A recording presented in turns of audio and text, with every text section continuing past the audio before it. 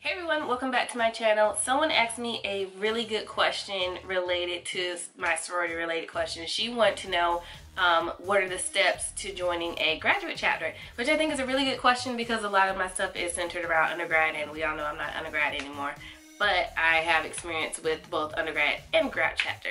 So if you're just now graduating, you're a graduating senior, how to join a graduate chapter. Well, the one thing that I would say, first of all, is congratulations. College is not fun. Well, it's fun, but the studies part is not. So if you made it this far, congratulations. If you're looking to join a graduate chapter, these are the steps that I would recommend.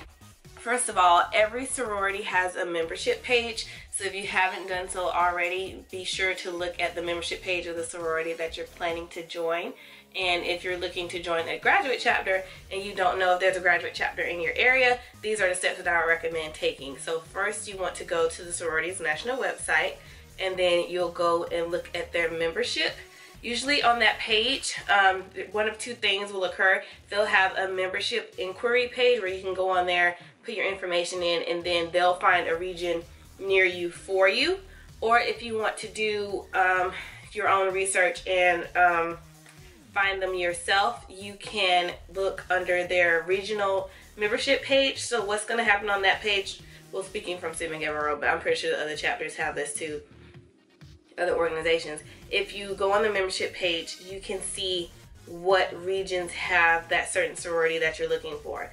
So say you want to join Alpha Kappa Alpha. Well, under their membership page, they have a section that talks about all the regions where Alpha Kappa Alpha has chapters, be it undergraduate or graduate. Same thing for Delta Sigma Theta, Zeta Phi Beta, and Sigma Gamma Rho. You can go on each of our pages to see what region has what chapter.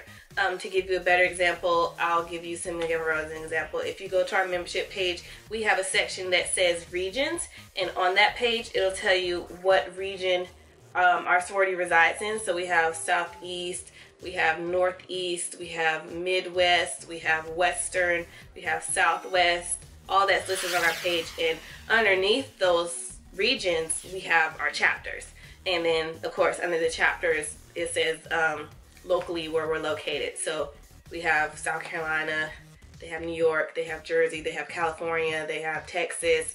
They'll tell you where those chapters are located. So if you want to reach out to them yourself, try to see if you can find the local chapter name, and 9 times out of 10 they're on social media in some form. So they have a Facebook, Instagram, or a website of their own. So there are a couple of ways that you can go out and do it, but those are the steps that I would recommend taking. They're usually really quick about reaching out to people once you put in an inquiry as well. So you can do either of those things and it should work out for you.